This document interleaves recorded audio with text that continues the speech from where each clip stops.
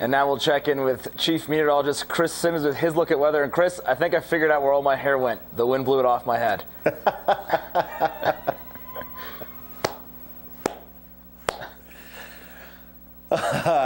That was good, bud.